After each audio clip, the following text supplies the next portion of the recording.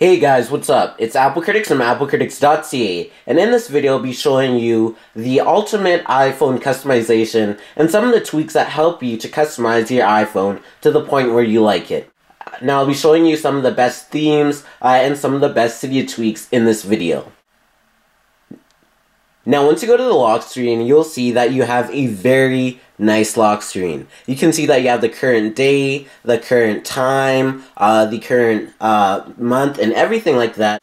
And it has this nice blur effect to it, which makes it even better. It makes it have an exquisite look to it, and you have the new camera button right there as well. So once you slide to unlock, you can see the overall theme. Now the overall theme looks very nice. It's a white theme with a white base, and you have some very nice icons. If Apple was to have a theme store or anything like this, I think Apple would make it like this. And Andale is a very great theme. I highly recommend it. It looks very exquisite, very elegant, and very Apple-esque, I must say. And it just brings a more flat design. And maybe this is a concept of iOS 7 or what the future holds for iOS 7. So that is Andale. Now the next Cydia tweak in this video is double tap to open. So say for example I try and get into the calendar. You can see it won't open. But if I double tap, you can see I'm in the calendar just like so. It's a very minuscule tweak, but I do like it because it just adds a different effect to your device, even if it's very minuscule.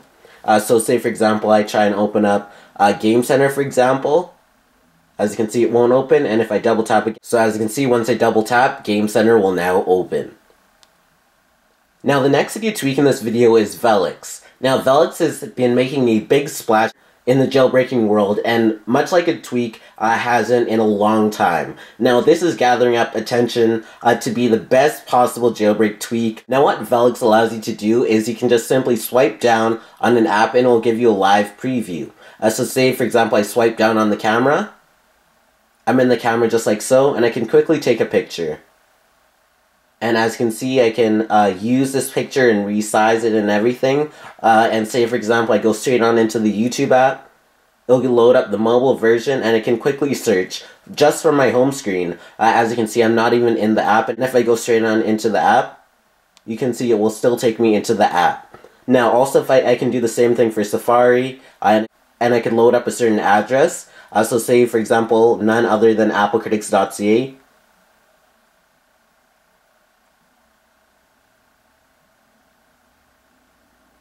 And as you can see, it'll load it up just like so. And now I'm on applecriticsYT just from my home screen without actually going into the browser. So overall, that is Velux. Now the final tweak in this video that will allow you to customize your device is Gridlock 2.0. Now Gridlock 2.0 is a very nice Cydia tweak because as you can see, I can put my apps anywhere. And I could just put them in folders and everything like that. As you can see, I have this huge space right here, and I could just leave it like so, and there's no apps there. It's especially good for when you have a certain theme and you have all those widgets on your home screen, so you could rearrange your icons, and you can place them anywhere you want, and there's no grid to it. Hence the name Gridlock. So thanks for watching this video on the ultimate iPhone customization, and some Cydia tweaks that will allow you to do that. Please be sure to subscribe to like this video. Please follow me on Twitter, twitter.com/applecritics. Also go ahead and like this video to know you watched. Also, please be sure to check out my official Apple Critics jailbreaking ebook guide, which is called Guide to iOS. It features over 20 pages of the complete jailbreaking info. And I made this ebook myself, and it took me over 50 hours of work. So I'd really appreciate if you guys check out the link in the description down below. And also, there's now Apple Critics t-shirts. So if you want to get one of my Apple Critics t-shirts, you will be able to get in one of my videos if you email me at applecritics@gmail.com, and once you receive your t-shirt.